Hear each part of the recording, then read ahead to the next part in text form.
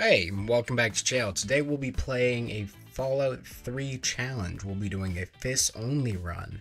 We start off by giving our character an appropriate name for the challenge. Now, the rules of the challenge are pretty simple. No guns, no melee weapons, and no weapons that are even considered unarmed, only fists. That is pretty much the whole challenge rules. No grenades, no mines, no nothing like that. So after getting our character made, we go into making our stats. We just go pretty much strength for damage, endurance for survivability, intelligence for experience, and luck for crits.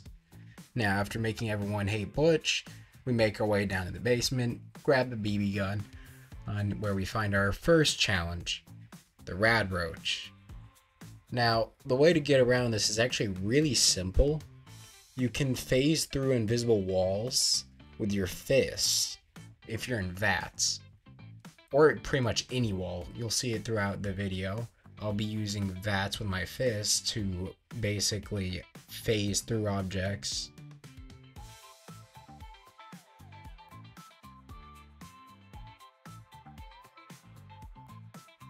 After killing the Rad Roach, we use VATS on our father to get out.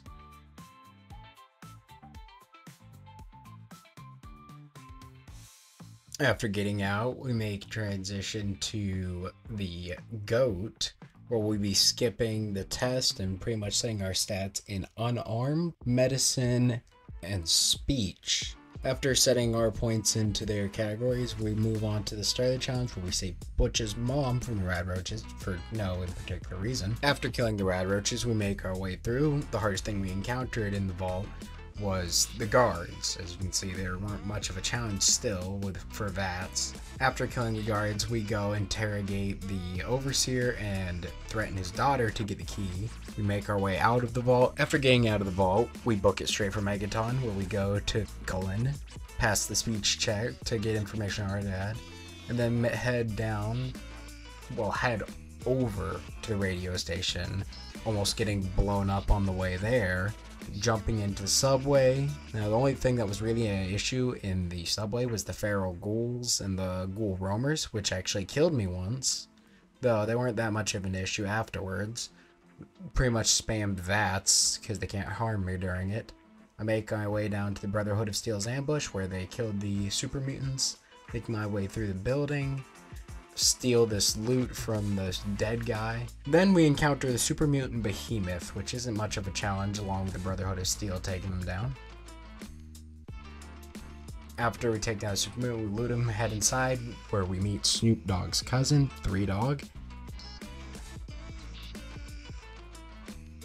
Pass the speech check to find out where our dad has went. He tells us to head to Rivet City. So on the way there, we encounter some raiders, wipe them out.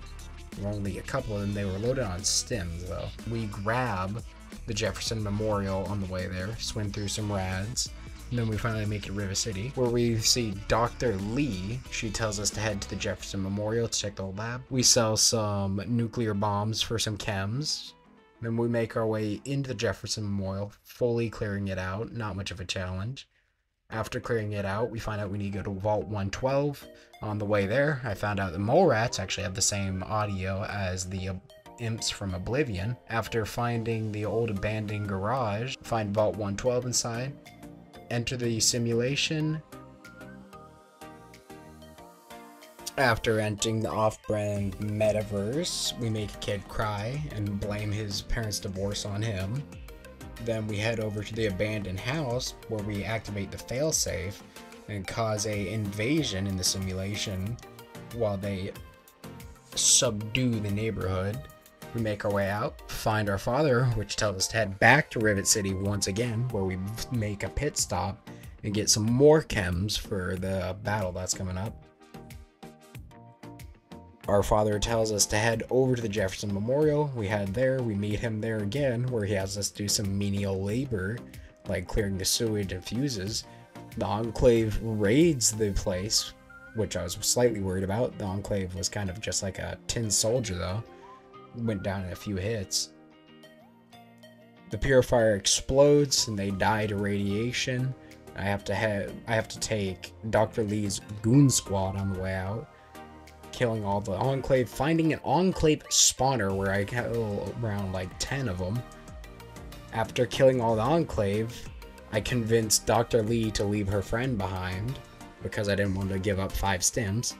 Then proceed to clip through a floor to attack Enclave soldiers and then having to use those 5 stims.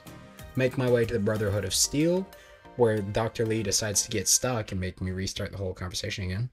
Train in power armor. Then I make my way to the Scribe Rothschild, where he tells us where Vault 87 is. Make my way to the child camp that's in the cave. Pass another speech check to be let in. Make my way through, encountering the super mutants and phasing through another wall, making my way in, and then finding Vault 87, leveling up again, and then encountering whatever this is on the inside. Some buggy super mutant, huh? Then I find Fox in a cell, release Fox, and actually take him with me. I had a rat suit, but he gets the Gek for me. After getting the Gek, I make my way back out, getting captured by the Enclave and almost missing the whole thing. After the Enclave captured me, they take me to the Colonel's fun place where we find out he's back alive. My dementia kicks in, I forget the code. He doesn't believe me, but then the President wants to meet with me and then frees me. I pass another speech check for somehow. And then I make my way up, having the President kill the Enclave on the way there. After passing up the stairs to the President, I meet him and somehow convince him to blow himself up and the Enclave. After I take the FEV virus from him, I make my leisure walk out as pretty much everything explodes. You know, just a leisure walk in the park. On the way out, I find Fox waiting for me on the outside. I decide to bring Fox with me because he can use his hands. And who doesn't like Fox? After making my way to the Brotherhood of Steel, I tell Elder Lyons that the Enclave has the Gek. Liberty Prime becomes the Honored One. As he ascends, Liberty Prime then helps me make it all the way through, pretty much killing everything along the way, making sure I don't have to do anything at all, and clearing it completely. Liberty Prime takes down the barrier around the Jefferson Memorial, allowing us in.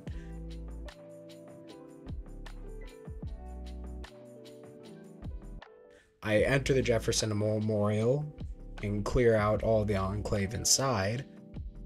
Fox then also shows off that he can do it too by helping me eliminate the Enclave by himself.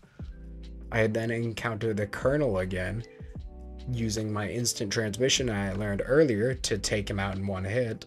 Me and Fox clean up the Enclave. After they've all been cleaned up, Sentinel Lions decide to rain on the parade and try to get us killed by making us draw straws.